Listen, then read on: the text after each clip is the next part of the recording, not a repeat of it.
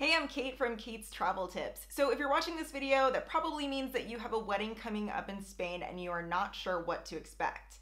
Don't worry, I got you covered. In this video, I'm gonna explain 10 rules that you need to know to be the perfect wedding guest in Spain. So just a little backstory on how I created these tips. So I've been living in Andalusia since 2011, and all of these tips are based on my personal experience attending weddings over the years in Spain, as well as advice from local friends, as well as different beauty and fashion blogs written by Spaniards. So without further ado, let's get to the video.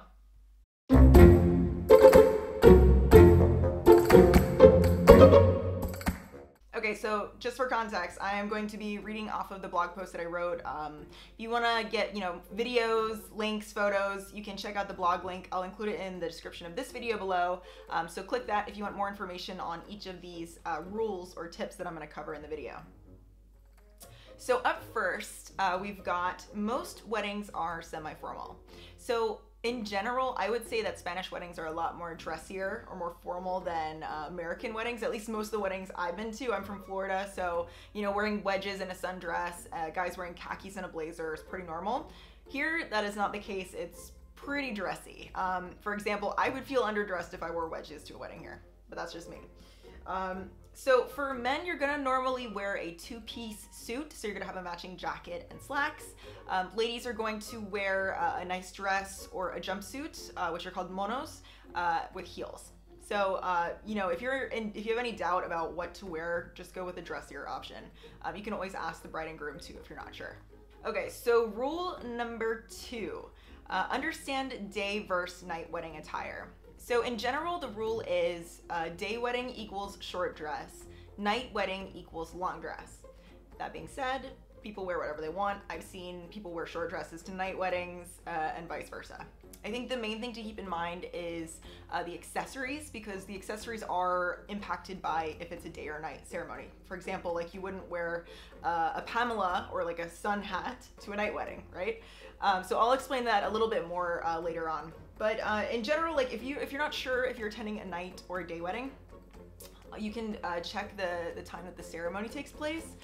For example, a day wedding, usually the ceremony will be at around 12 or 1, and then you'll eat lunch at 3 or 4.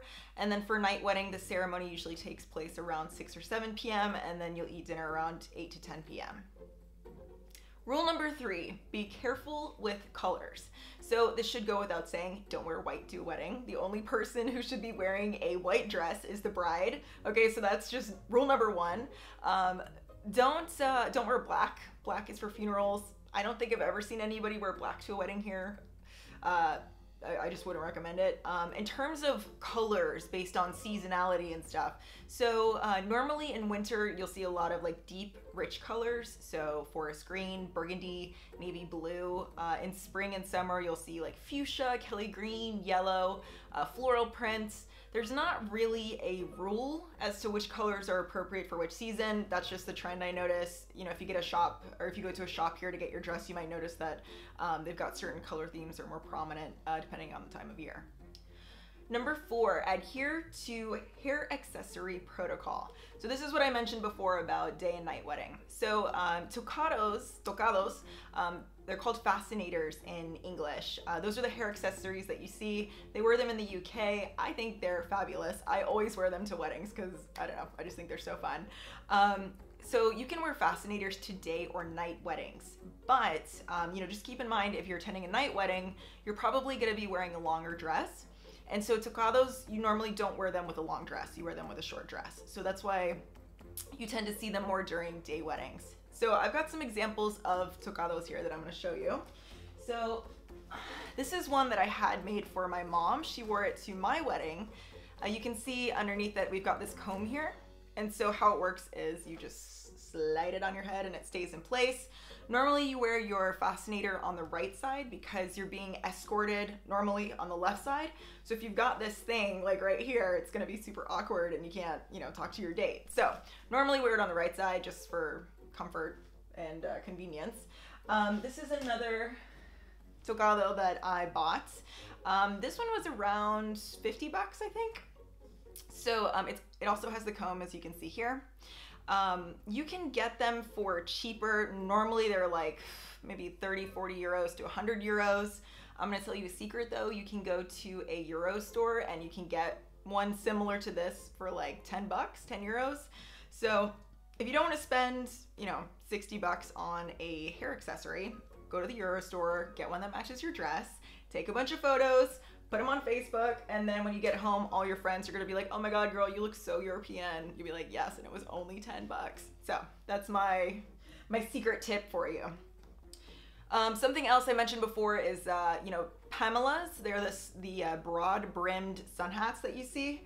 Those are only appropriate for day weddings. And, it's kind of common sense. You're not going to wear a sun hat to a night wedding because there's no sun, right?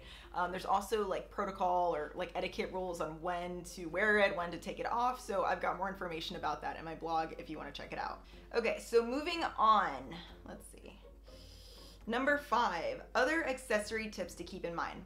So I have never seen a woman bring a purse to a wedding that was not a clutch. And I think that's because, if you're wearing this fabulous outfit, if you have like a big bulky purse with you, it's just gonna take away from it, from like the whole look. So women usually bring clutch purses or like little dainty purses. I've got an example here for you. This is one that my mom wore to my wedding. Inside, she's got a little strap, so it's comfortable. So, if you wanna just wear it on your shoulder while you're drinking your Spanish wine, that works. But my main tip on when it comes to purses is get something small like this. And it can be any color or fabric or material as long as it looks good with your outfit.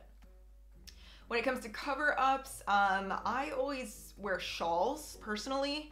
So this is an example of one of my shawls. I'm sorry, it's wrinkled, it needs to be steamed. But you can see it's like a sheer fabric. And so what I'll do is when we go to the mass or the ceremony, the wedding ceremony inside of a church, I'll just like pop this over my shoulders. You might notice a lot of other women covering up in churches. It's not mandatory, it's just something some people do. But I like this because it's elegant and it's nice if it gets chilly later on in the night. Some other popular cover-ups are stoles, capes. They also have these little jackets called toreras, which are like very tailored high-cut jackets. I also like the faux fur wraps that some women wear, especially like for winter and fall weddings. They look really cool. So you'll also want to make sure that you're wearing heels. I think I mentioned this earlier, wedges, flats. I would never wear those to a wedding here because I would feel really underdressed. Personally, I don't really like wearing high heels. So what I do is I will go to the wedding, everybody takes photos, everybody looks fabulous, and I will actually bring like those roll-up flats and I'll stick them in my purse or I will stick them in hubby's jacket. And once everybody's finished eating and they go to the dance floor, I will change my shoes and put flats on and dance and no one notices. You've already taken all your photos. So, if you really don't like wearing heels like me, then I would suggest bringing some little flats to change into after dinner. So another accessory that you might want to consider wearing is gloves. I think gloves look really elegant. A lot of women wear them here. The general rule with gloves is the shorter the sleeve, the longer the glove. There's also some different like etiquette rules that you want to keep in mind, like when is it appropriate to wear them, when do you need to take them off, that sort of thing. So I've written some notes in my blog about that. But generally, gloves are an accessory that you'll see in like spring, fall, and winter weddings. Rule number 6, wear something new. So there's this unspoken rule at Spanish weddings that you don't wear the same thing twice. For people coming from out of the country to attend a wedding, I don't really think this applies to you because, no one's ever seen your outfits before, probably. So, don't worry about it. But if you live in Spain like me and you attend a lot of weddings in the same social circle, normally girls will buy like totally new outfits, totally new accessories for every wedding they attend. If you don't want to do that, you can also rent your look. There's companies like Rental Mode where you can rent an entire outfit with accessories for like 60 bucks. So that is another option. Rule number 7, consider hiring a hairstylist. So this might seem a little strange, but even if you're not in the bridal party, it is totally normal to get your hair and makeup styled for the wedding.